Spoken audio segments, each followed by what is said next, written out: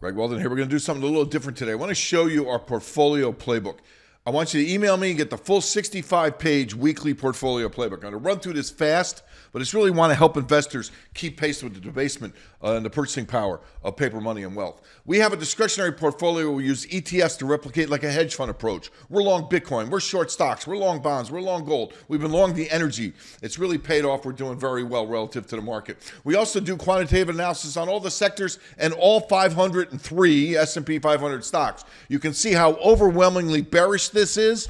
Get the copy. I'm swearing it's really great stuff here. And you can see how bearish it is overall in terms of, 50% of these stocks are kind of in bear territory, so to speak. I also do select portfolios as well using the individual shares and the top sectors. You can see the only place you really want to be, communication services, which doesn't have a lot of stocks, and energy.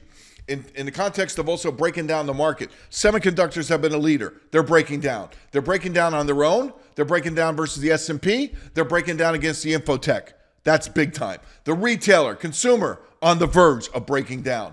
Okay, the treasury bond, we kind of like the short end here. We think curve steepening is going to be the next phase, the SHY quadruple bottom.